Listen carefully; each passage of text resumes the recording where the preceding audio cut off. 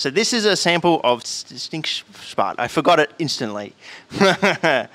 And it is fluorite, so calcium fluoride, that's been exposed to so much alpha radiation that the lattice collapses and forms all these calcium nanoparticles. And there was a paper a couple of years ago where they detected elemental fluorine within the matrix. This rock does have a distinctive smell if you strike it. So the controversy always is the smell actually elemental fluorine that you're smelling, or is it something else? Perhaps it's ozone. Well, I'm here in Berlin, one of the few labs we can actually test this at. All right, so what is this? This is a cylinder of fluorine in argon at like an extremely low ppm. Well, not that low, but low enough that it's safe enough to smell. Yeah, sure. Even 1 ppm you can smell the elemental fluorine. Let's smell it. I open it a bit further. Can you smell it? Yeah. So how would you describe it? I thought it would be more like chlorine, but it's even less like synthetic than chlorine. It's kind of nearly even like a food or a cabbagey sort of Brussels sprouts kind of energy. I've been told that you actually enjoy the smell of fluorine. Yes, I didn't enjoy it. Yeah, so in low concentrations, I quite like the smell, I have to say. It's a bit sweet. It's a bit sweet. Yeah. Like a bit of this. I like the smell. You like the smell, all right. Yeah. It's better than chlorine anyway. Yeah, definitely. Better than like bromine, chlorine. All right. Oh, yeah.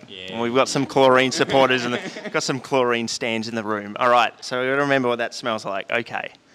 I'm not going to forget it, probably. So this is some ozone, straight from the ozone generator. So we have here a low concentration of the ozone as well, so as a comparative sample. But even ozone, it's like at 1 ppm you can smell it as well, and it's still quite safe. So we'll just open it and you can just... Okay. Yeah. That one is worse. Yeah. That's definitely worse. But how would you describe it? It's like a machine, a metal kind of, not a pleasant smell, and also not an organic kind of like plant-based smell. Yeah. Can you smell it again? It's it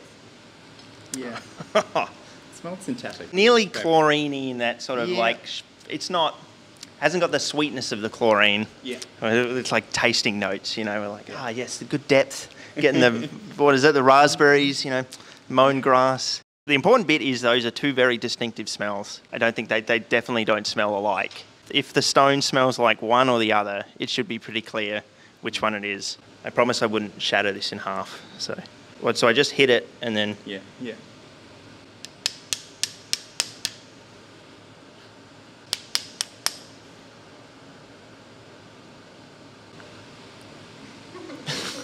So, what do you say? It nearly is more like the ozone. Oh, I broke a bit off.